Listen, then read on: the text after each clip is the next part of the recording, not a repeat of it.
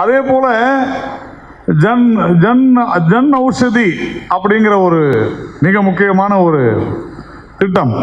என்ன காரணம் அப்படின்னு சொன்னால், இந்த ஜன் ஔஷதியில் வந்து மிக மலிவான விலைகளில் நம்முடைய மத்திய அரசாங்கம், இது ஏற்கனவே இருந்ததுன்னு கூட சொல்லுவாங்க, ஆனால் இதை ரொம்ப ஃபாஸ்ட்டாக ஃபியூரியஸாக நம்ம எடுத்துகிட்டு போனது வந்து நம்முடைய என்ன பாலாஜி நம்முடைய பிஜேபி அரசாங்கம். இந்த ஜன் ஔஷதி இதை ஏன் கொண்டு வரோம் அப்படின்னு சொன்னால், நம்முடைய அதாவது நம்முடைய மருந்துகளுடைய விலை அதிகமாக இருக்கிறது என்கிற காரணத்தினால மக்களுக்கு குறைந்த விலையில் கொடுக்கணும். 40 ரூபாய் மாத்திரை 10 ரூபாய்க்கு கொடுக்குறாங்க அப்படிங்கிறது தான். இதில் பார்மசூட்டிக்கல் இன்கிரிடியன்ஸ் நம்ம சத்யகுமார் சொன்னார், அதிக அளவில் நாம் வந்து பார்மசூட்டிக்கல் இன்கிரிடியன்ஸ் வந்து இந்த மருந்துகளும் சரி, மருந்துகளை தயாரிப்பதற்கான மூலப்பொருட்களையும் நாம் சீனாவில் இருந்தால் அதிக அளவில் நாம் வாங்குறோம். அப்போ இதை எப்படி ஸ்டாப் பண்ணுறது அப்படின்னா, அதற்காக பாஜக அரசு தான் கொண்டு வந்த ஒரு முக்கியமான விஷயமே அதிக அளவில் பார்மசூட்டிக்கல் இண்டஸ்ட்ரியில் இந்த மருந்து தொழிற்சாலைகளை அதிக அளவில் ஊக்குவிச்சு அதற்கு உண்டான சுற்றுப்புற சூழல் சர்டிஃபிகேட்ஸ் எல்லாம் கொடுத்து அந்த இன்கிரீடியன்ஸை செய்யறதுக்கு உண்டான பல விஷயங்களை நாம் செஞ்சுக்கிட்டு இருக்கிறோம். என்ன கேள்வி கேட்குறாங்க, சீன பொருட்களை புறக்கணிப்போம்னு சொல்லி நீ வந்து செல்போன் யூஸ் பண்ணாது இருப்பியான முட்டாள்தனமான ஒரு கேள்வி கேட்குறாங்க. அப்படி இல்லை, நான் ஒரு வியாபாரி. எனக்கு தெரிந்து கலர் டிவி நான் வியாபாரம் பண்ணிக்கிட்டு இருந்த போது டெக்ஸலா, டெலிவிஸ்டா, டெலிரமா, ஏன் தமிழ்நாட்டில் சாலிடயர், டயனோரா இந்த மாதிரி டிவிக்கெல்லாம் இருந்துச்சு. எங்கே போச்சு? கலர் டிவியே இல்லை வியாபாரம். நான் ஆயிரக்கணக்கான தொலைக்காட்சி பெட்டிகளை விட்டிருக்கிறேன். தமிழ்நாடு முழுக்க நிறைய நான் வித்திருக்கிறேன். யாருமே இன்னும் சொல்ல போனால் 1976 எனக்கு தெரிந்து தமிழ்நாட்டில் முதல் தொலைக்காட்சி விநியோகஸ்தராக எங்கள் அப்பா தான் இருந்தார். தொலைக்காட்சியை தமிழகத்திற்கு அறிமுகப்படுத்துவதில் எங்கள் அப்பாவுக்கு ஒரு மிகப்பெரிய முக்கிய பங்கு இருக்கிறது.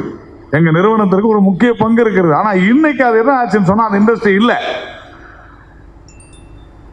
அந்த நேரத்தில் ஏன் அது காணாமல் போனது அப்படின்னு சொன்னால், மெதுவாக அந்த எல்சிடி அப்படிங்கிற ஒரு விஷயம் வந்துச்சு. எல்சிடி வந்து அந்த எல்சிடிக்குள்ள நாம அந்த தொழில்நுட்பத்துக்குள்ள போகலான்னு போகும்பொழுது எல்இடி வந்துருச்சு. அப்போ அந்த தொழிற்சாலை பாதிக்கப்பட்டது இல்லை, யாருமே இல்லை, நோ பிளேயர்ஸ். ஏன் இல்லைன்னா அது தொழில்நுட்பம். அந்த தொழில்நுட்பத்திற்கு அன்றைக்கு நாம வந்து அனுசரித்து போகவில்லை. அந்த தொழில்நுட்பத்தை நாம் எடுத்து செல்லவில்லை. அந்த தொழில்நுட்பத்தை வேகமாக நாம் கற்றுக்கொள்ளவில்லை. காரணம் யாருன்னா, அன்றைக்கு இருந்த அரசுகள் தான் காரணம். அதனால காங்கிரஸ் தான் காரணம்ன்றதுல யாருக்குமே மாற்றுக்கிறது இருக்க முடியாது. அப்ப இப்ப என்ன சார் செய்யறீங்க அப்படின்னு சொன்னா, இப்ப சொன்னார் பாருங்க, 250 தொழிற்சாலை, 250 தானே சத்யகுமார், செல்போன், கைபேசி. ஆனா அதையும் சொல்லுவாங்க, சார் அது என்ன சார் வாங்கி அசம்பிள் தானே பண்றாங்க, நீங்க என்ன பெருசா பண்ணிட்டீங்க. இது வரைக்கும் இம்போர்ட் பண்ணிக்கிட்டு இருந்தாங்க, இப்போ அசம்பிள் பண்றாங்க. இதுல விஷயம் என்னன்னா, இங்க வந்தா குவாலிட்டி வரும். நான் இடையில கிரண்டிக்னு ஒரு டிவி இருந்துச்சு, உங்களுக்கு எல்லாம் தெரியுமா என்னன்னு தெரியாது, ஜெர்மனுடையது. அந்த கிரண்டிக் டிவி அது பார்த்தாலே படம் நல்லா இருக்கிற மாதிரி இருக்கும்.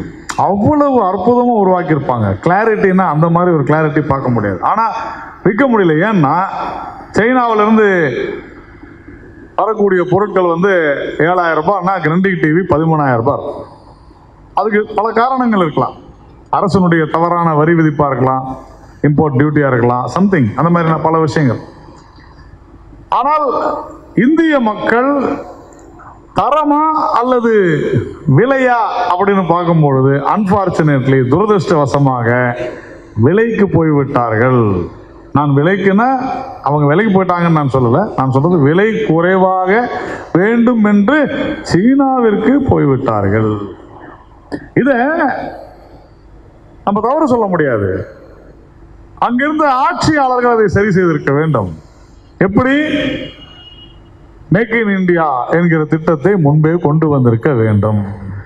மேக் இன் இந்தியா அப்படின்னு பார்த்தீங்கன்னா இந்த அரசாங்கம் சொல்லும் போதே சொல்லுது, இது ஒரு சுதேசி மூவ்மெண்ட் என்றுதான் சொல்லித்தான் இந்த அரசாங்கம் செய்தது.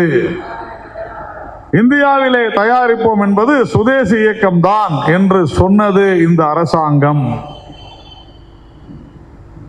ஆனா அது என்ன சார், அப்போ இந்த 5 வருஷத்துல சரியா இருக்குமே அப்படின்னு சொன்னா, அதனுடைய ஒவ்வொரு கட்டத்திலையும் ஒவ்வொரு விஷயத்திலையும் எதிர்க்கட்சிகளுடைய குறுக்கீடு என்பது மிக மிக மிக மிக அதிகம்.